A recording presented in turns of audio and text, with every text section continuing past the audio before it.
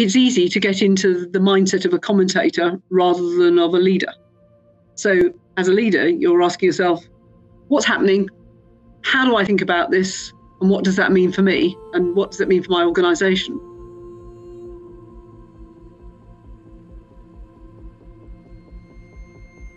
So much of our energy was about making the response to the pandemic work for local people. The problem with COVID is there hasn't been a point at which something happened and it was over.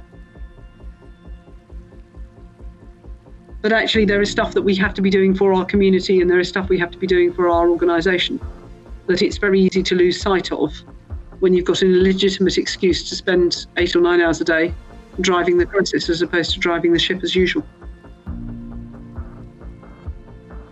There's a lot of consultation, and there's frankly no point consulting us about something you've already decided to do.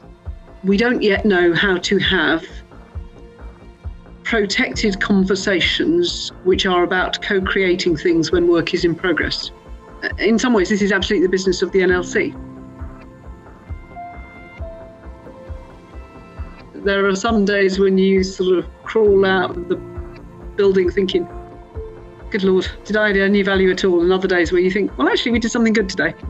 I think on the whole, this organisation has responded superbly, and I'm immensely proud of it.